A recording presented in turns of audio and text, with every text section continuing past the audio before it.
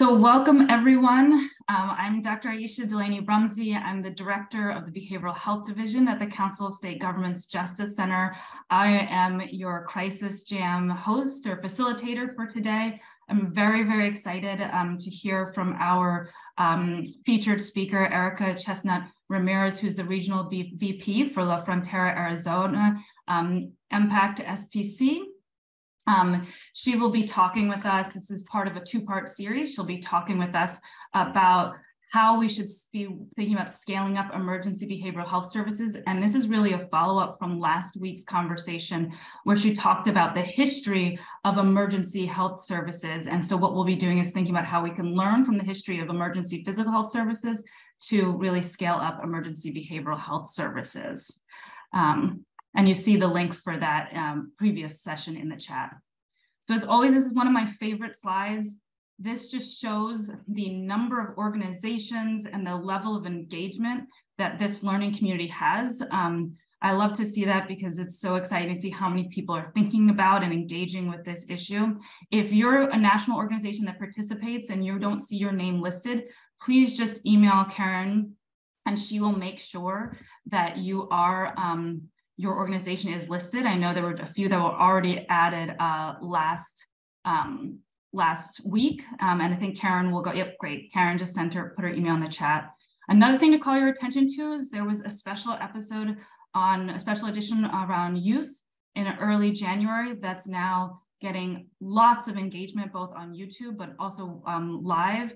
And so if you haven't seen that, definitely go back and look at that. You know, youth crisis is an area where there's still lots to do and a lot of interest in learning more. So I'm sure that the Crisis Jams host will be continuing to focus on that, but that's been an area of great interest. Next slide.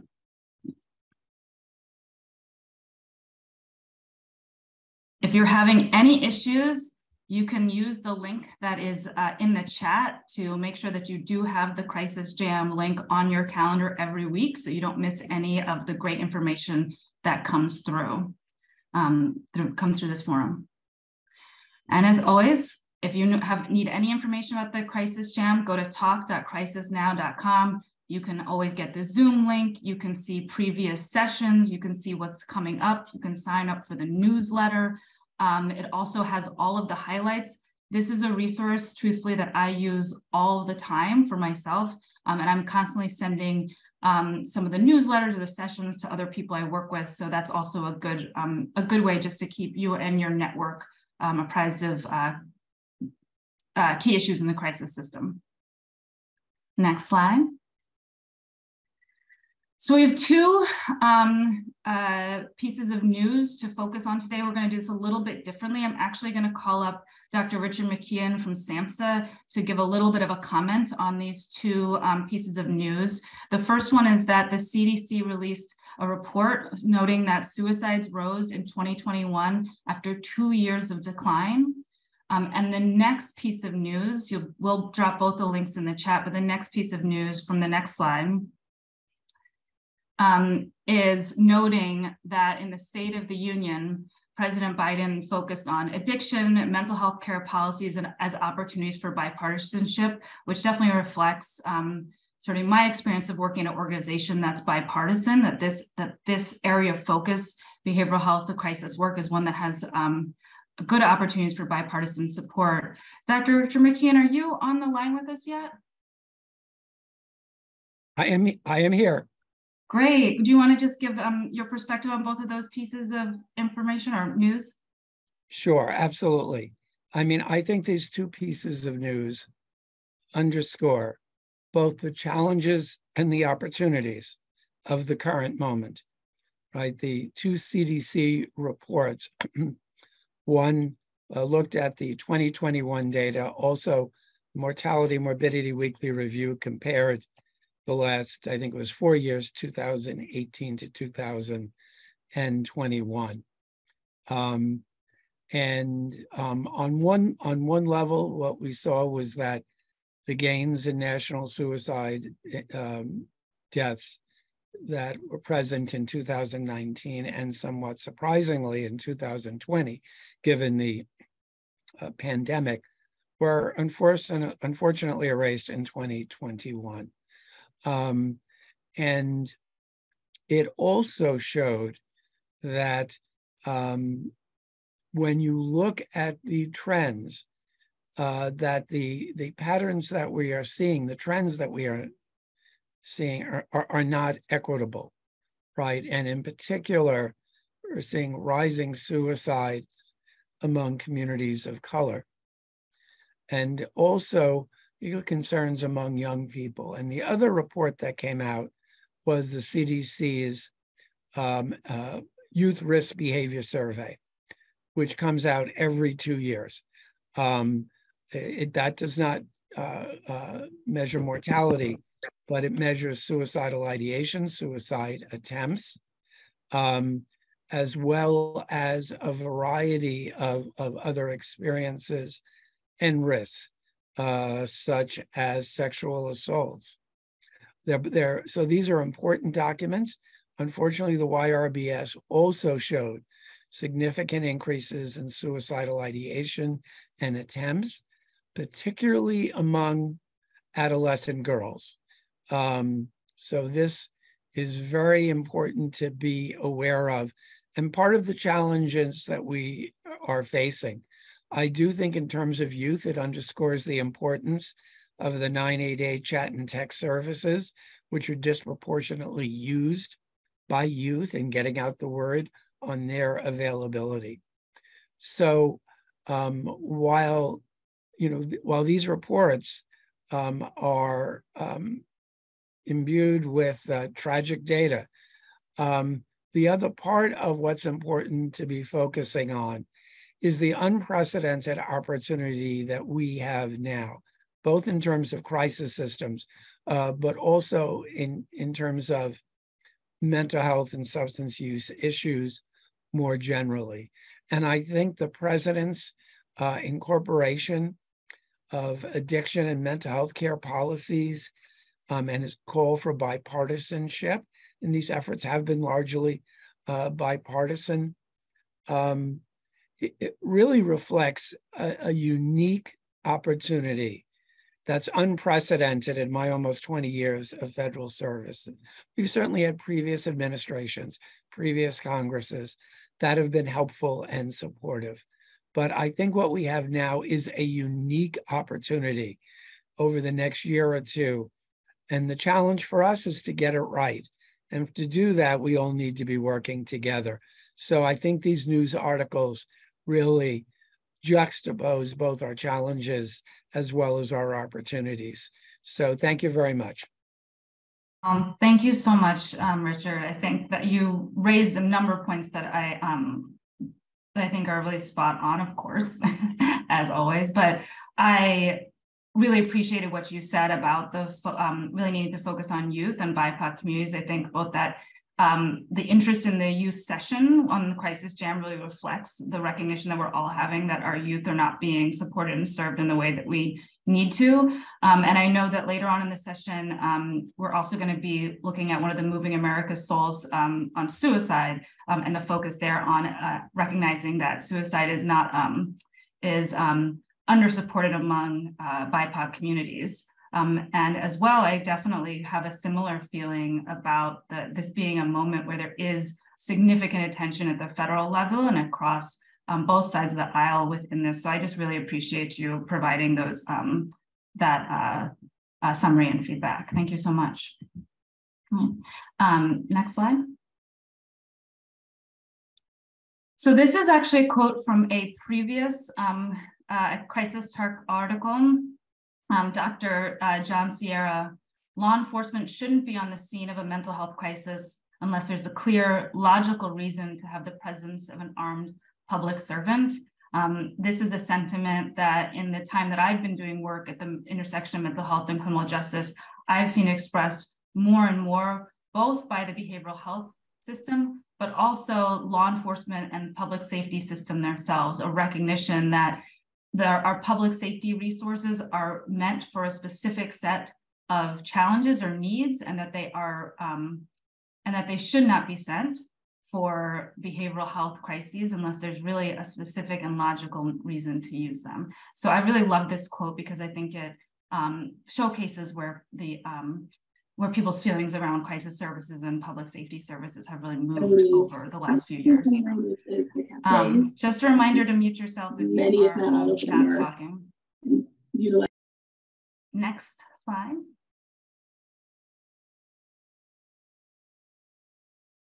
And now I'm really excited to bring up our featured speaker. Erica, can I call you forward? I know you are going to be talking to us about the ways we can learn from the expansion and the improved efficiencies within the emergency medical system to think about how to scale the emergency behavioral health system. I'm very excited to hear this presentation. Thank you, Aisha, and thanks everybody for having me today. It's an honor to speak with all of you. So my name is Erica Chestnut Ramirez. As Aisha mentioned, I oversee a large behavioral health organization in Central Arizona, Impact Suicide Prevention Center. And our roots are actually in our name. Impact stands for Emergency Mobile Pediatric and Adolescent Crisis Teams. And that's really where our roots are from 1987. So we've been doing mobile crisis since then, and we've expanded astronomically. We serve all populations at this point. We are the largest mobile crisis provider in the state of Arizona. We have 19 mobile crisis teams that operate within a 24-hour period at on any given day. And we also have private contracts with universities within the state of Arizona, as well as tribal entities. We became a Lifeline Center in 2005, and we've continued to do that work currently. And we are a national backup. We are a national chat and text center, as well as recently being named the contingency center for the Veterans Crisis Line. So it is with that context that I come to you today to talk to you about transforming emergency behavioral health services. And last week, Dr. Eric Raflayan gave an amazing presentation on the transformation of emergency medical services that began in the 1960s, and basically how we got to where we are today with the use of the 911 system. And today I'm going to be talking about how we do that again. How is our emergency behavioral health system transforming, and how do we continue to transform it? Next slide.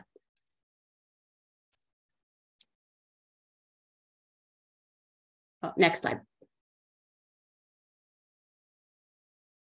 Okay, so as I listened to Dr. Eric Raflayan's presentation last week, and if you haven't seen it, I highly recommend that you watch it so that you could draw some of the same parallels that I did, but I couldn't help but see the parallels between the emergency medical services transformation and currently what we're going through with the emergency behavioral health crisis system.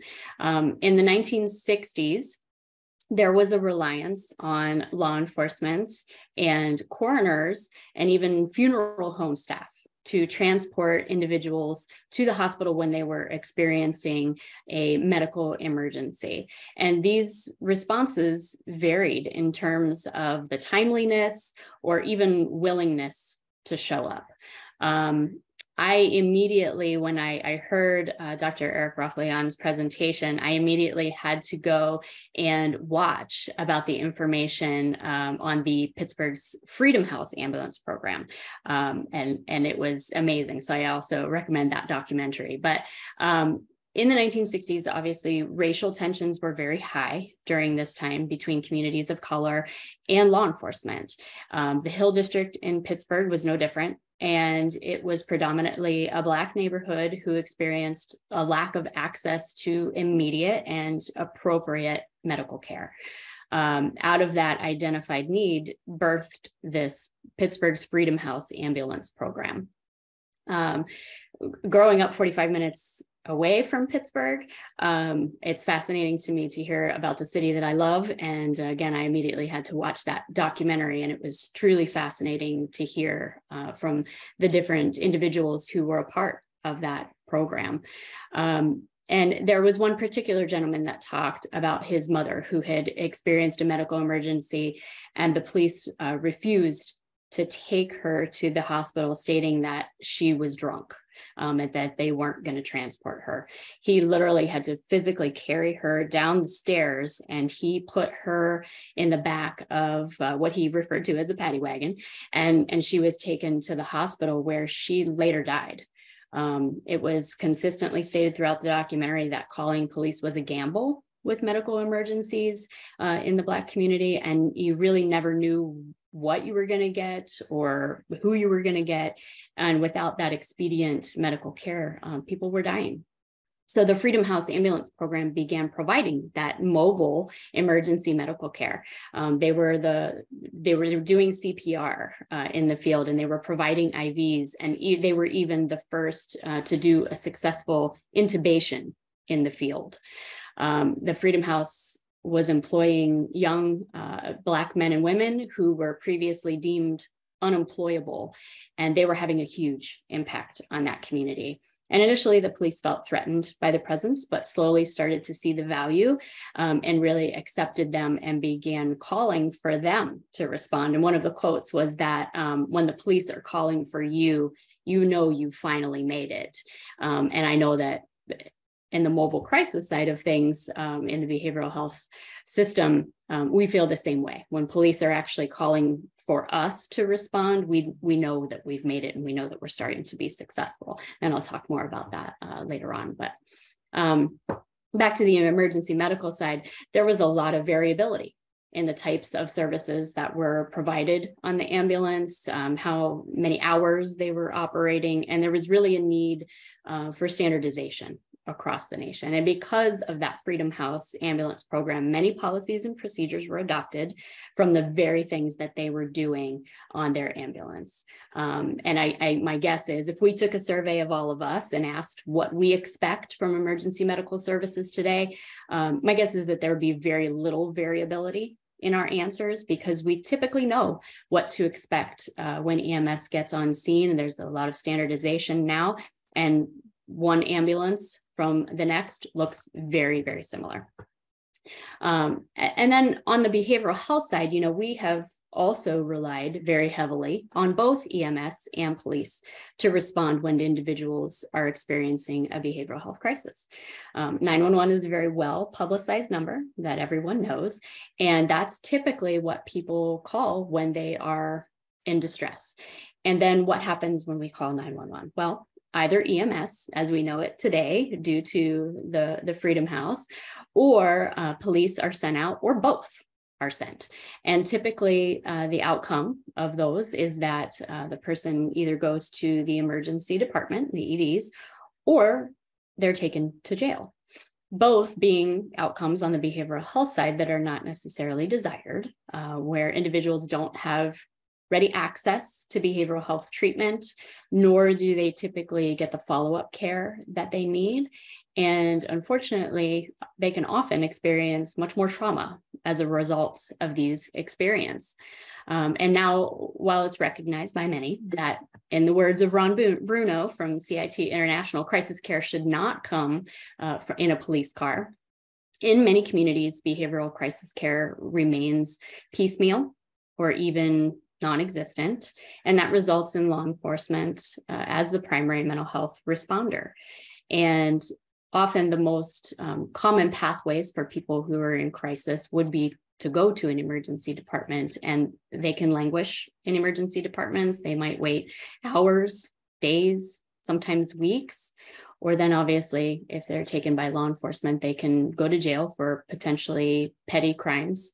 And that obviously causes more trauma and stress in their lives, and creates and continues that cycle of crisis.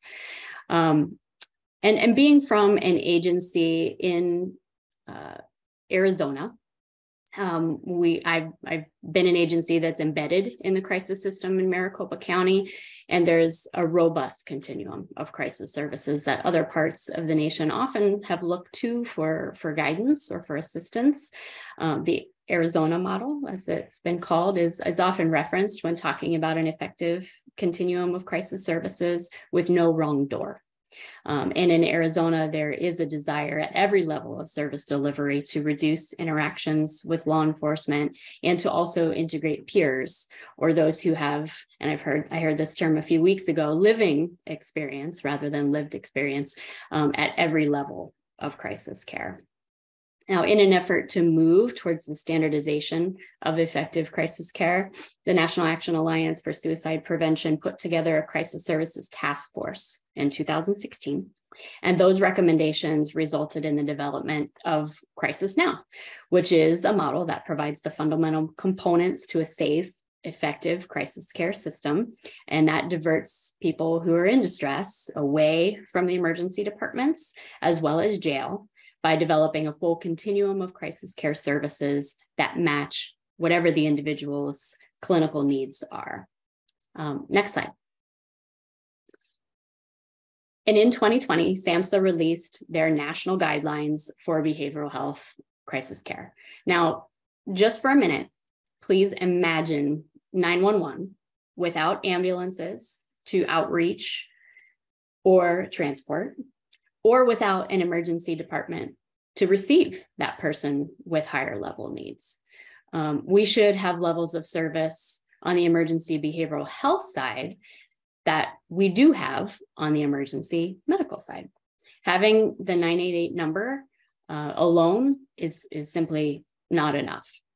And within SAMHSA's guidelines, there were 3 core services that were identified the need to have. Next slide. Someone to talk to. So that is the regional crisis call centers, which act as the hub for services.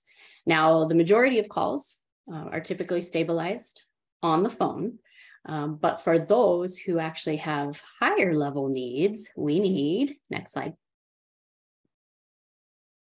someone to come. So those are the mobile crisis teams, those who can outreach the person in the community to be able to provide crisis intervention services wherever the person is.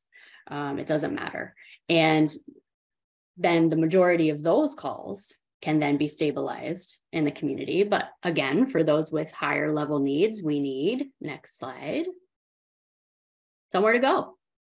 We need crisis receiving and stabilization services that are available for drop-off or walk-ins 24 hours a day, and they can help stabilize those individuals quickly. Next slide.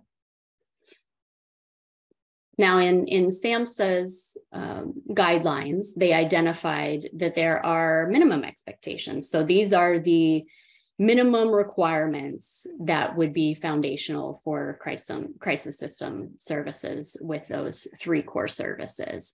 And then they also identified, next slide, what are best practices? And that's really raising the bar for these services. What are the components to make a system best practice? So let's go into each of those. So on the first, very good, thank you. For the crisis call center, for the hub, the minimum expectation, we want them to be available to people every moment of every day. So 24 hours a day, 7 days a week, 365 days out of the year, even holidays.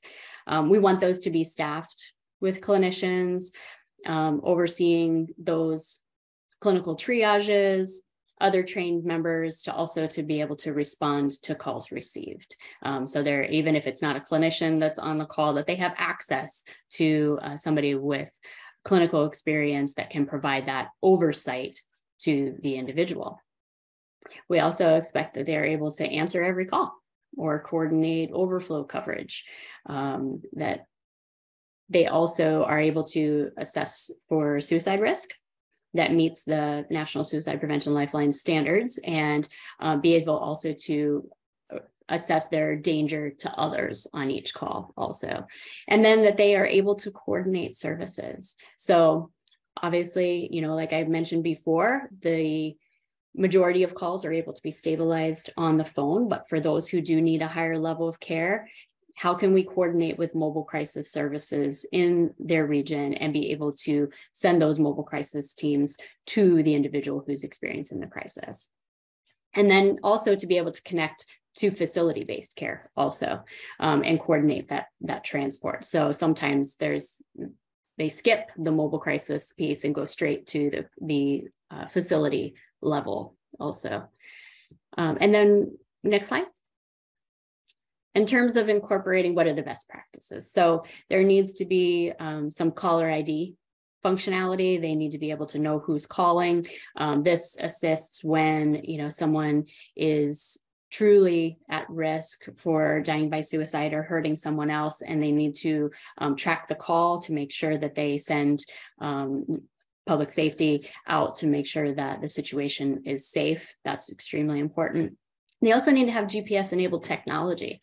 So on our mobile crisis teams, all of our mobile crisis vans are enabled with GPS. And so the crisis call center always knows where our crisis mobile teams are in the field, and that helps with efficient dispatching, but it also is a safety issue also. We always know where our mobile crisis teams are, and we can see on the dispatch, the technology that they have to be able to see exactly where they are. And then to also be able to have real-time bed registries to be able to make those connections for those who need a higher level of care to the facility that has the most beds. And then they're able to also schedule outpatient follow-up appointments. So when individuals need ongoing connection to ongoing resources and ongoing care, they have the ability to do that warm handoff and contact that provider and make those appointments following a crisis episode. So that's the crisis call center. So that is the first core element in SAMHSA's guidelines. Now, the next slide is about mobile crisis. So that somebody to come to you, right? And so this would, the minimum expectations would be that there's a clinician licensed or credentialed has the ability to do a full risk assessment for the individual or the family and be able to respond appropriately and have good crisis intervention skills. Also be able to respond wherever the person is. So as I mentioned, it doesn't matter if the person's at home, if they're at work or school, it could be in the park. I always talk about doing mobile crisis interventions behind the back of a Circle K, essentially. And we don't want to restrict services to specific locations. We want to make sure that we're available for individuals wherever they are. And then being able to connect individuals to those facility-based care, that next core service through warm handoffs, so coordinating the transportation. So for the most part, mobile crisis teams in Arizona are able to transport the people themselves. They do not need law enforcement to do transportation for them. They can transport. And then next slide. Moving into the best practices. So incorporating peers with the living experience on each mobile crisis team. And at Impact in Arizona, we have a goal that we have a lot of peers that are embedded within our mobile crisis team so that we can connect much more quickly with individuals and families who are in crisis and be able to have that true engagement. And then responding without law enforcement. So I talked about that, like unless special circumstances warrant the safety issues to include law enforcement, we do not want law enforcement involved. We want to be able, and for the most part, we're able to do that. And law enforcement, most of the time, doesn't even know that mobile crisis has gone out. But it also, when I was talking about law enforcement, when you've arrived, when police are calling for you, about 250 to 300 times every month, law enforcement is calling for mobile crisis teams when they engage someone in the community. And that really shows that there's that partnership. And on the converse, we are not calling law enforcement very much at all, except when there is a true safety concern. And then I already talked about that GPS-enabled technology that our mobile crisis teams are enabled with so that the call center has more efficient dispatching, as well as being able to see where they are for safety concerns. And then also being able to schedule outpatient appointments and having that warm handoff. Next slide. And then for the third component of having an effective crisis system is the crisis receiving and stabilization centers. And they should, minimum expectations is that they should be able to accept all referrals, walk-ins, first responder drop-offs, it doesn't matter. They should not have to require medical clearance first before they're admitted, but rather they should be able to be able to assess for those needs and provide support for medical stability while they're there. And then be able to employ psychiatrists, nurse practitioners, nurses, licensed clinicians, as well as peers with that living experience that is similar to the population that is being served. And then it also should be structured in a manner that offers capacity to accept referrals at least 90% of the time, with no rejection policy for first responders. So it's that old adage of, thank you, may I have another, in reference to law enforcement bringing individuals into the program. And then for the best practices, they should truly offer a dedicated first responder drop-off area where law enforcement come in, they can drop off very quickly and get back to their main job of public safety, and let behavioral health be able to assess and deal with the crises. And then also be able to have some intensive support beds so that internally, potentially, or externally, they can deal with individuals who need longer term support. And then obviously include their beds within that bed registry to be able to have the crisis call center support that efficient connection to the needed resources. And then I think the only other thing would be to say that, we also have a huge need for coordination and collaboration between all of those levels of crisis care. And that's a huge thing in Arizona that we've been able to accomplish between all three levels. We have consistent meetings and we really do coordinate and collaborate between all of our partners to be able to ensure that individuals have effective crisis care. So, and that's it. I know I'm out of time, so I want to make sure that I leave time for the roundtable also.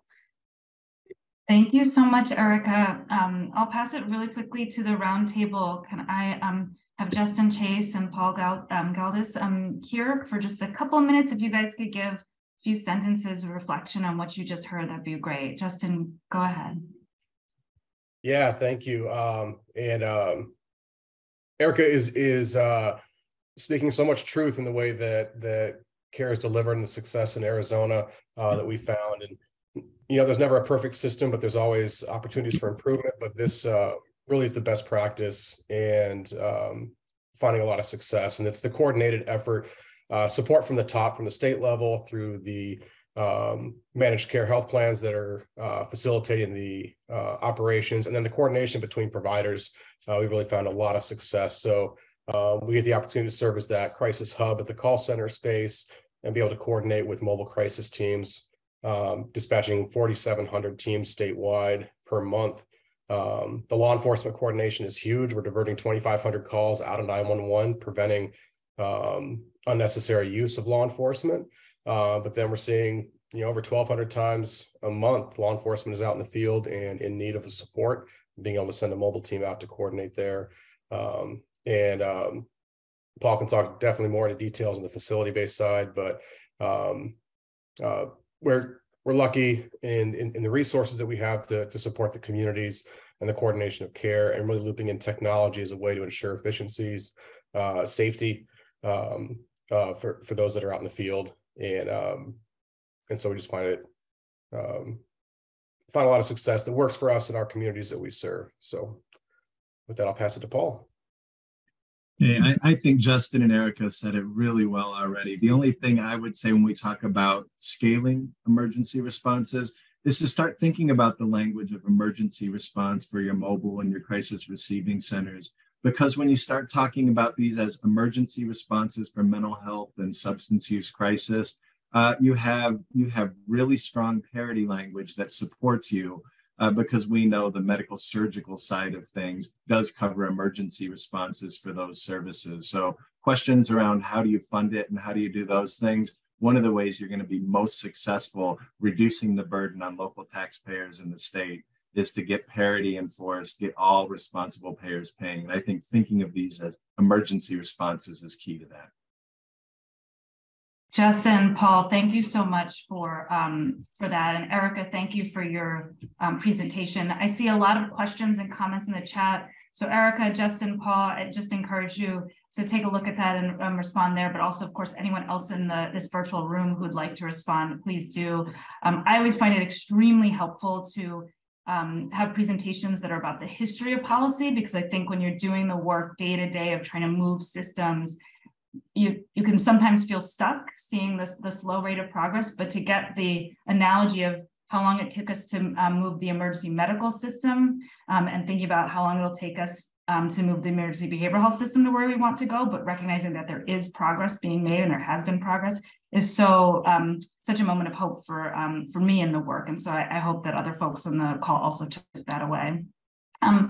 Next slide. I'm speaking fast because I'm recognizing that I'm behind time a little bit. Actually, I think Justin was wearing a 988 shirt, if I'm correct. But if you're interested in having various 988 products, you can go to this link at SAMHSA and request them. As I recall, they're free, and it takes about 4 weeks or so to ship out to you. And there's also things that you can download as printable materials. Next slide. As always, if you would like a 988 Crisis Jam shirt, you can get those on the Crisis Talk website, but you can also get them by volunteering for the Trivia Hot Seat, and then you get it for free. So I think you know what you should do. I think you know you should volunteer. And that brings us up, I believe next up should be, yes, our hot seat. Justin, welcome. Thank you, Aisha. It's a pleasure to be here. You feeling anxious? You feeling good? Oh, well, I was just taking in that whole presentation. So let's see where it takes us. You know, I've been waiting. All right, let's do this. So Justin Lopez is a certified recovery peer specialist with Nashville, and Justin, you're our hot seat trivia. So I'm going to read you the question, and then you are able to wing it. Just respond yourself. You are also able to call a friend from the audience. Or you're able to see the audience's responses as they're being put forward and go with the audience. So it's 1 out of 3, not all 3. You get one option, Justin. Okay. In 2020, the SAMHSA National Guidelines for Behavioral Health Crisis Care described the components of a modern emergency behavioral health system, 988, mobile crisis, and accessible crisis facilities that would save countless lives. The authors cited an anonymous peer recovery coach who spoke of the stigma of blank that persists in the recovery community. What was it? Everyone should have just seen a screen pop up for them that they can click the button, so feel free to respond there. And Justin, how are you feeling? You gonna wing it? You gonna call friends? Gonna want to see what the audience I have a lifeline. I kind of set up. But I am curious, since I only have one option, to see what the audience thinks before I answer. Okay. Well, I'm not sure if Karen's managing the audience piece. Okay, so here's where the audience is. Close between C and D. Stigma. I'm gonna go with D. All right. I'm gonna go with involuntary hospitalization. Let's see how you did. Oh, should have went with the audience. Listen, that was a very close one. We know there's stigma about all of these, but what the authors did say was that the stigma of medication-assisted treatment persists in the recovery community. So thank you so much, Justin. You get your free t-shirt. I know we'll have you back for the lived lens section in just a few minutes. So appreciate your participation. Appreciate it. Next one.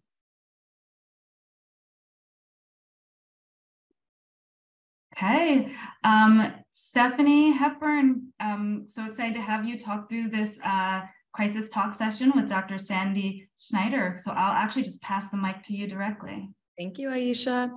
Yeah, so I'd like to introduce Dr. Sandra Schneider. She's the past president of the American College of Emergency Physicians. Dr. Schneider, can you share how current day emergency mental health is reminiscent of the 1950s emergency department? Yeah, so first off, I wasn't working in the emergency departments in 1950s, but I did I did work in the 70s. But so in the 50s, emergency departments weren't staffed by anyone. And when you showed up, you might find an intern, you might find a resident, you might not find anybody, you might find a nurse who would call somebody. So the system was pretty haphazard. And depending on where you lived, that's what you got. And I think to some extent, we've seen that in mental health. In the other case, when a patient came to the emergency department, they didn't always get specialist care. So if they came with a problem, the guy did best they could, and they sent him out, and and there was often no follow-up. So the doc in the emergency department really didn't know if what they were doing was the right thing or the wrong thing. And I think in some cases, mental health is at that same stage. I heard the conversation loud and clear just before me about standardization, about knowing who's coming, about all, when you call somebody by the name doctor, you're going to actually get a doctor, not necessarily an intern. No offense to the interns, they doctors, but really. But you know what you're going to get. When you call an ambulance, you know what you're going to get. All ambulances are called the same thing. They might be called Mayfield ambulance, but you know what they're going to get. And I think part of the problem in the mental health field is you don't always know what you're going to get, and the name doesn't always tell you what you're going to get. Particularly here, I'm thinking about like facilities and the names for teams. So when I send a patient out with a referral to, Happy Days, I don't know exactly what that is. So I think those are my first thoughts, but we've come a long way. So during, one follow-up question, since this article was from 4 years ago, right? So has there, during the pandemic and with innovations like 988, do you see some shifts in terms of that collaboration and partnership between emergency medicine and behavioral health? I think it's starting. I mean, we just heard the wonderful story from Arizona. But, if you go to, and I'll just pick a place, you go to another place, maybe Fargo, North Dakota, I'm not sure you're going to see the same thing. And I'm sorry, Fargo, if you're on the, and I'm sorry if you have an exceptional system. One of the things we joke about in emergency medicine is, whenever we go, if I go from one place to the next place, I have to ask, how do I get a patient committed? What do you do with suicide patients here? Who comes to see them? I don't, if somebody comes in with a broken leg and I'm in, Fort Worth or I'm in New York City, the same person comes, okay? It's an orthopedist. Maybe I refer them to him, but it's an orthopedist, and I don't have to say, who is it? How do we do it? Where it is. So things, getting back to your question, have things gotten better? Yeah. But I think there is still a long, long way to go. And I think there's a real need, I think there's a real need to talk to the emergency departments and find out what's going on. I was having a conversation with someone I met, and I'm going to not mention their name, but they can put it in the chat. We had a long talk yesterday about standardization. And I said, one of the things I need as a clinician is someone who's going to follow the patient up on the next day. So while a lot of our 988 stuff is based on anonymity, and I understand that, there ought to be a way for me to say to a patient, look, could I have someone call you tomorrow? Would you feel comfortable giving me your number? And would you take a call from the 988 folks to see how you're doing tomorrow? And if they said no, then we're done. If they say yes, not everything has to be anonymous, I guess. Anyway, sorry, I butchered what I said yesterday. Well, I appreciate you hopping on. I think, with telehealth, it might be an interesting thought too. I mean, do you think with EDs collaborating through telehealth or doing consults, is that a way to kind of fill some of those gaps? Yeah, telepsychiatry is filling the void in a major way. And actually, we do some emergency medicine. And so telehealth was sort of the big advance. I'm sorry, I wasn't thinking about that, but it's been the really big advance in emergency medicine. And we began to talk about, why are we confined to the four walls? Mm-hmm. Why aren't we doing more in terms of seeing patients in their own home, in terms of caring for them in their own home, in terms of saying, do you really need to come to the emergency department? Because, we all know it's a bit of a problem once you get to the emergency department. We don't see you real soon. We got lots of other stuff going on. And you think you have like the world's worst thing in the world. And if I took a look at it, I'd be able to say, put a Band-Aid on it, maybe a little Neosporin, and you'll be fine. Thank you so much for hopping on the call with us. I appreciate it. Thank you. I'll pass it back to you, Aisha. Thank you so much, Stephanie, Dr. Schneider. I saw that there were some questions and comments in the chat, so definitely encourage you to hop in there. Justin, can I call you back up for the lived lens piece? Thank you. Sure, absolutely. So just to preface this, we'd love your comments on how we will know that we've achieved the promise of 988, that we're in a world where care really feels like care from your experience. So if I can pose that question to you. Yeah, absolutely. And the first presentation was very relevant to my experience, because if I'm in some sort of crisis or mood change and I'm not met with handcuffs, that will make a huge difference. I'd rather be met with a cup of coffee and maybe something to eat. And depending on the day, possibly a cigarette. And I'm sorry to say that, but I worked in the criminal justice system for a long time, and it doesn't work. And people don't need to get arrested and be incarcerated to be able to get help in this country.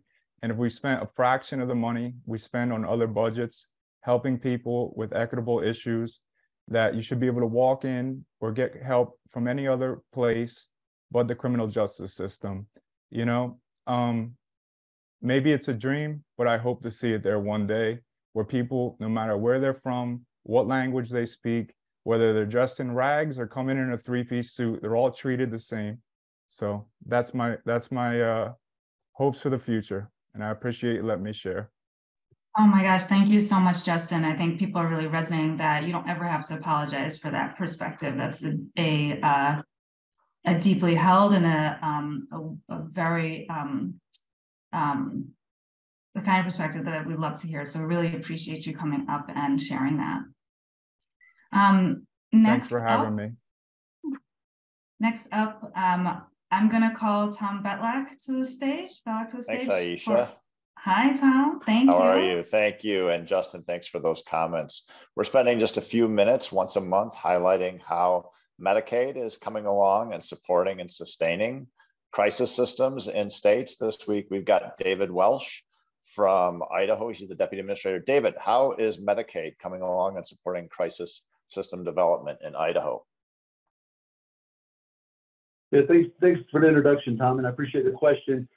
We've got some interesting initiatives happening here in Idaho, and by no means are we ahead of developing a really robust crisis system, but I think we've done some really unique things here that I wanted to touch base on.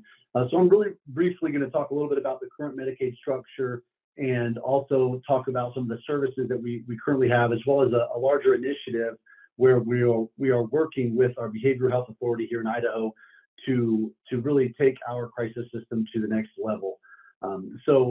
Again, my name is David Welsh. I'm the Deputy Administrator of Behavioral Health Services, or Medicaid Services, here in Idaho. Behavioral health has really been a primary focus for Medicaid, as well as the state, supported by the governor. We've seen lots of funding that's been put forward to our behavioral health care system, and over the past decade, it's really just transformed and become a focal point of how we can really meet members' needs in the community and keep folks in the community versus getting into ERs, hospitalizations, etc. So our current Medicaid behavioral health system is a prepaid ambulatory health plan, which is a managed care entity that oversees the outpatient services for behavioral health. Now, the inpatient services are still managed at the state level. So they're fee-for-service reimbursement, and the state oversees inpatient, ER, residential services for behavioral health. So it kind of creates a fragmented delivery system. And to further complicate that, our Division of Behavioral Health here in Idaho, our Behavioral Health Authority, also provides some behavioral health services, some that are very similar to the Medicaid services, and some that are different and not really funded or can be funded by Medicaid. So safe and sober housing, for example. Again, the future state really of what we're looking for takes our current behavioral health system, which offers recovery centers, so more drop-in centers that have peer supports. We have a 24-hour crisis line today. We have crisis response, crisis intervention, and we also have implemented over the past couple of years adult crisis centers around the state of Idaho, which are jointly funded by the Division of Medicaid, so more of a Medicaid reimbursement model for Medicaid eligible individuals, as well as our Division of Behavioral Health, our sister agency, supplements some of the funding from their agency through state general funds or block grant funding to pay for those individuals that may not be Medicaid eligible. So really, those crisis centers act as a hub and don't turn anyone away and can bring folks in to be served and then figure out the reimbursement on the back end. So that's kind of, I guess, the first stepping stone in where we're really trying to take our behavioral health delivery system, especially around crisis services, because we want to be able to treat members with their needs in the community and not have to worry about how it's being paid for until we've resolved that crisis event. So David, I hate to cut you off, but I think that we're running out of time. So is there anything else that you wanted to highlight like in 30 seconds? Because I know Aisha's got a tough schedule that she's got to follow on her. Yeah, 30 seconds real quick. So the big initiative that we're working toward is a integrated managed care model, which takes our Medicaid funded services, our non-Medicaid funded services, and puts them all into one delivery system. So we can really treat folks holistically from a crisis perspective and use Medicaid funding, use non-Medicaid funding through mobile crisis units, through adult crisis centers, through youth crisis centers, to again meet those folks in the community and prevent hospitalizations, to include bed registries and lots of other initiatives. And I apologize I don't have more time to talk about this, but I'm happy to interface with anyone through questions or outside of this meeting, and I appreciate the opportunity to speak here today. Thanks so much, David. And you all have done a really good job, I think, of being thoughtful around that system design and system structure and how Medicaid can come along. And appreciate you just taking a few minutes today to highlight that. So Aisha, back to you. So much, Tom. Thanks, David. And I see some also engagement in the chat there, so really appreciate it. Dr. Richard McKeon, I'm going to call you up for the SAMHSA update. If you could give us your 2-3 minutes on that update, that'd be fantastic. I'll talk quick. Luckily, I'm a New Yorker. I would like to start by introducing a new member of the team in the 988 office, Alana Leviton, who has, many of you may know for the great work she did as part of the Lifeline at Vibrant. Alana, want to say a couple of words of hello? Yes, thank you so much, Richard. I'm going to keep it really short and sweet and just say that I'm just thrilled to continue on this 988 journey with you all and look forward to getting an opportunity to collaborate with those of you who I haven't met yet. Thank you. And Alana has joined us as a senior policy advisor, so it's great to have her. I will quickly mention a couple of different things.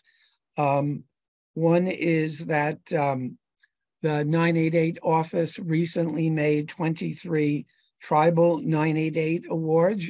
As you all know, we made 54 state and territorial awards several months ago. These are similar but focused on tribes.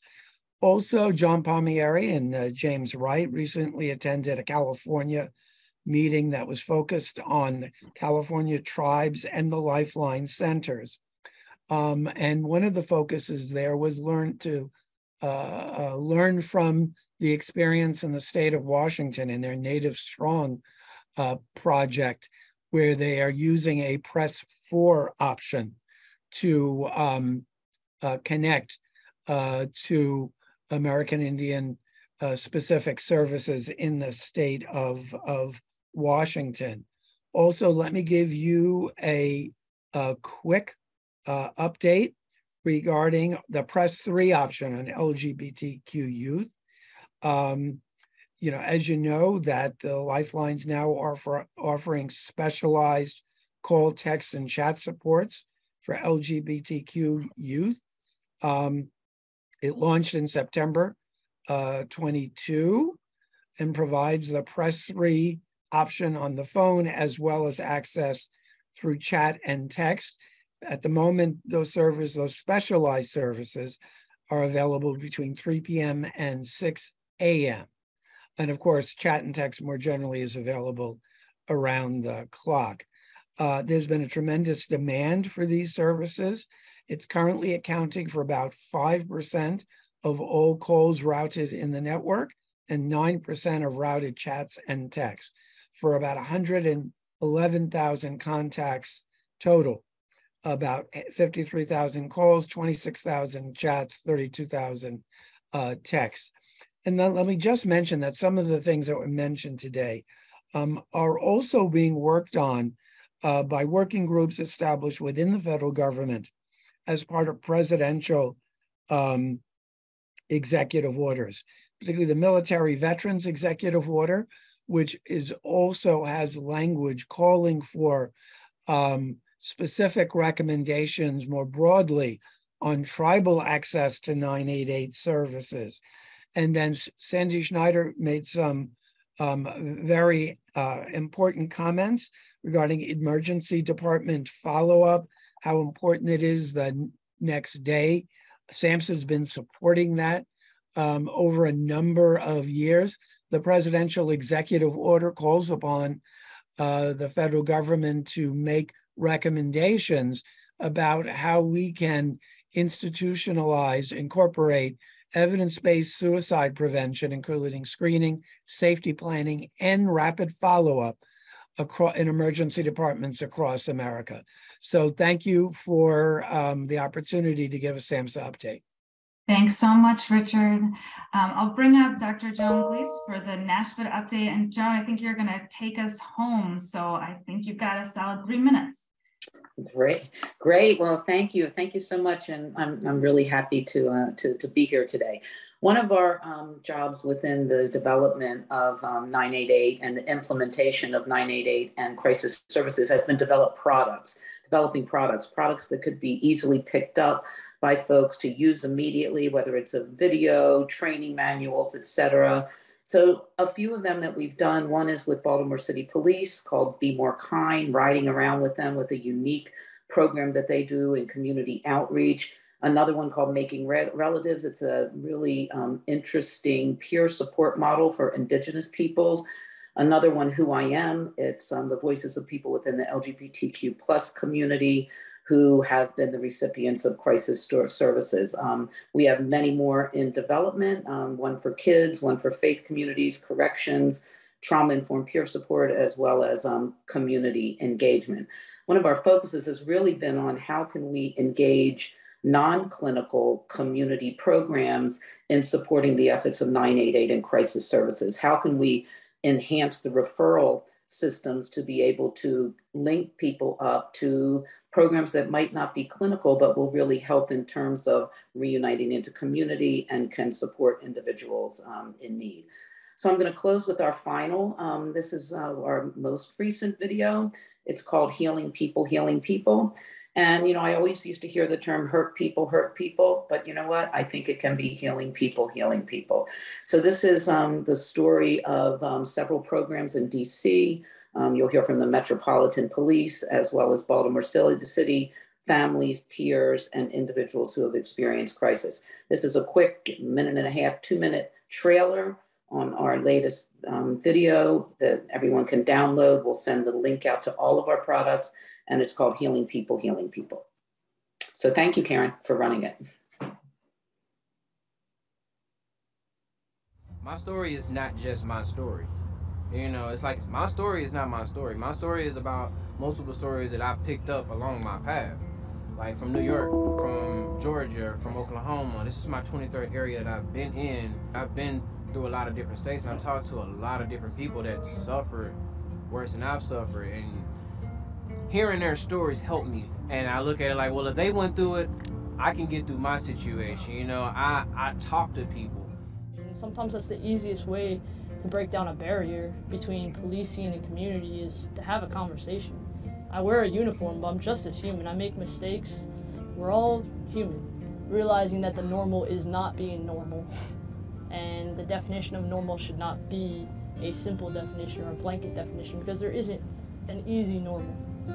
The best thing, honestly, is just to listen to what they're saying and try to find something to relate to it.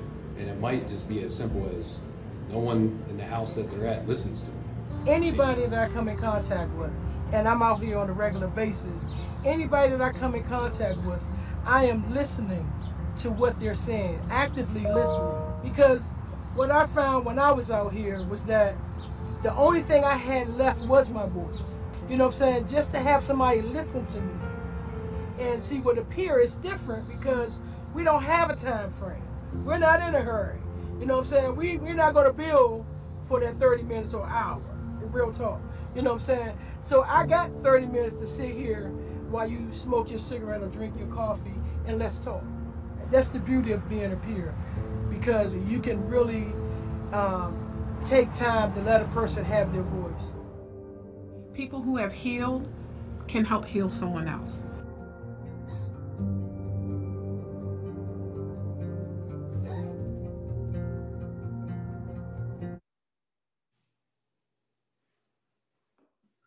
Thank you so much for that. I'm going to close us out. We'll skip the federal and state updates for this week, but join us next week when Dr. John Palmieri from SAMHSA is going to be joining us to talk about the most recent SAMHSA meeting. Appreciate everyone presenting and see you all next week.